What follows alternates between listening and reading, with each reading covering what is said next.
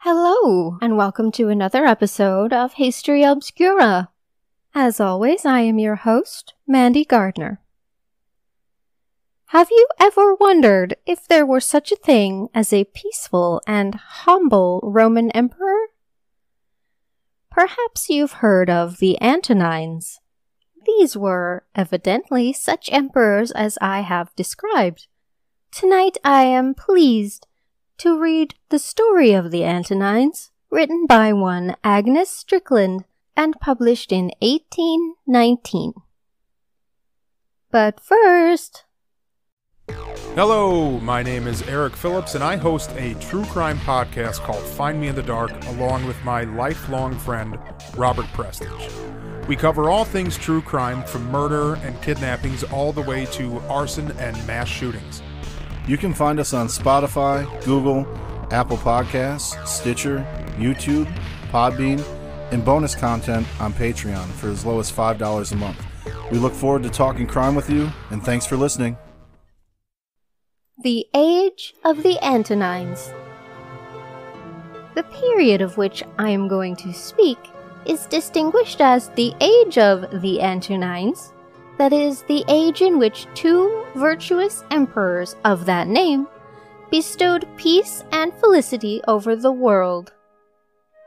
The Romans being now masters of almost every inhabited country, the conduct of their rulers decided the fate of all other nations. Antonines, surnamed the Pious, from his extraordinary merit, was chosen by Adrian to succeed him.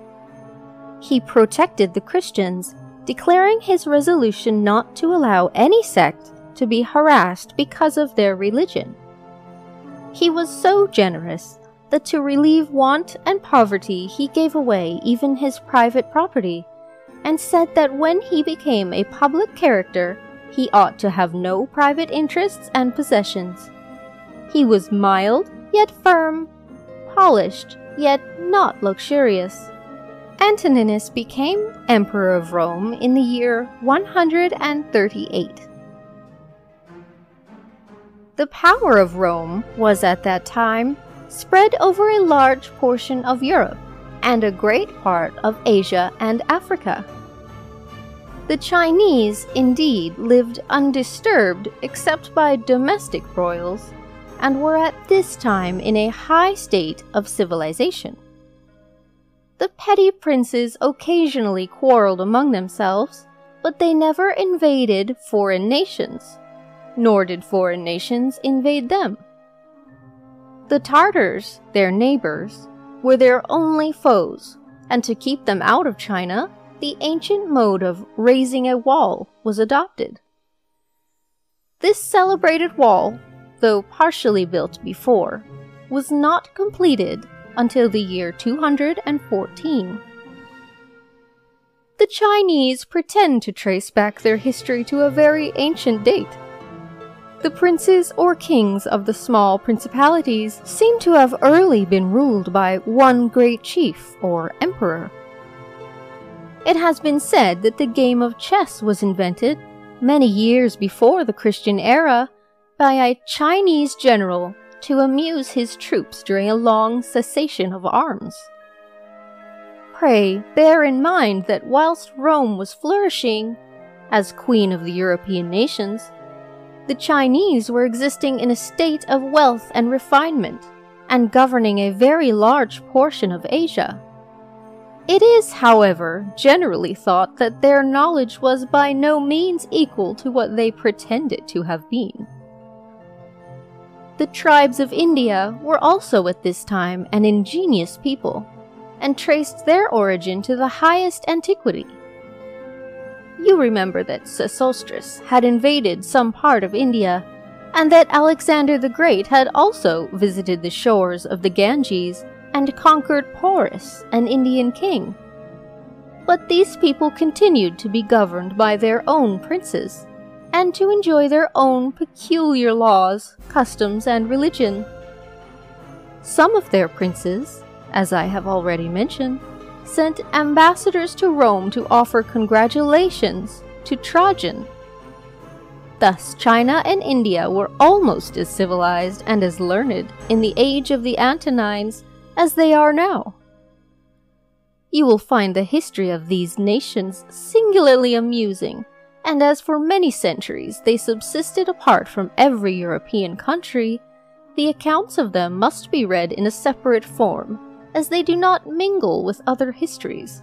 So, to return to Antoninus Pius, it was a favorite saying of his that he had more pleasure in saving the life of one citizen than in destroying the lives of 1,000 enemies.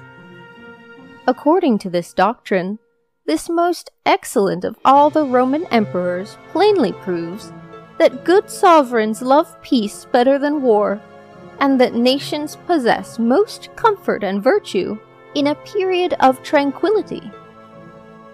War may bring conquests and renown, but seldom, perhaps never, does it increase national prosperity. Defensive war is necessary and honorable. We ought to fight to protect our liberty and rights, but to fight merely for conquests and glory is never necessary and seldom honorable. Antoninus, according to the wishes of Adrian, had adopted Marcus Aurelius for his successor, and married him to his youngest daughter, Faustina. This good emperor died of a fever after 23 years' peaceful reign, aged 75. Marcus Aurelius succeeded his father-in-law and took the name of Antoninus. He associated his brother Lucius Verus in the government with him. But Lucius was a most unworthy character, and disgraced the Roman name wherever he went. Fortunately, he died soon, and thus Marcus Aurelius became sole emperor. He was so learned that he is called in history Antoninus Philosophus, and he wrote a work entitled Meditations, which contains much excellent advice. He sold all his own plate and jewels to pay the expenses of a warlike expedition, rather than burden his subjects with new taxes.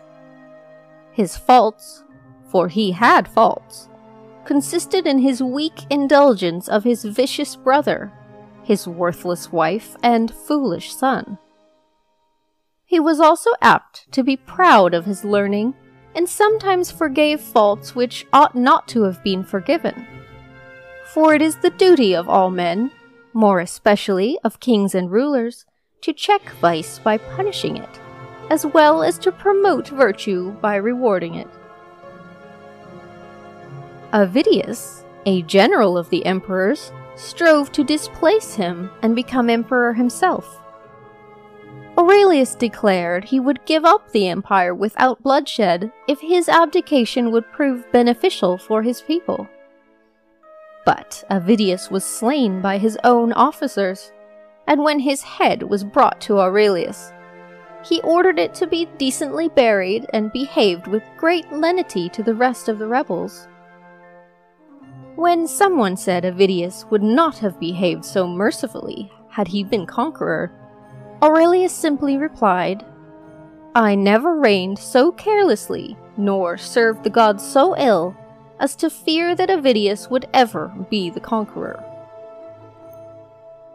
Aurelius was seized with the plague at Vienna, and died in the 59th year of his age, after a glorious reign of 19 years.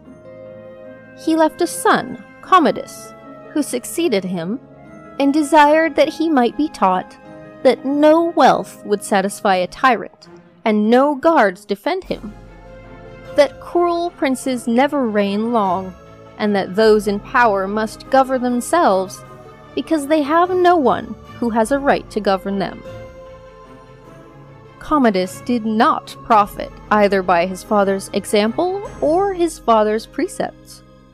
He was as ignorant and contemptible as he was vicious and cruel, and verified his father's words.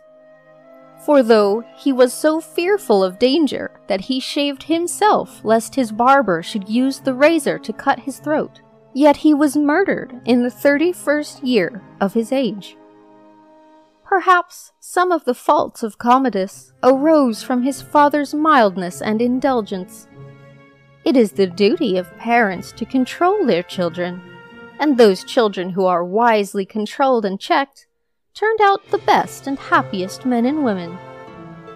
Think of yourselves and your playfellows, and you will plainly see that pets and spoiled children are plagues to themselves and to all around them.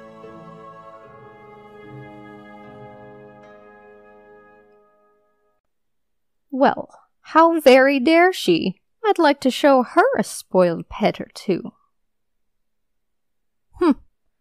Best leave it there, friends. Do remember to leave us a rating or review or check out our Patreon page. Thank you. Good night.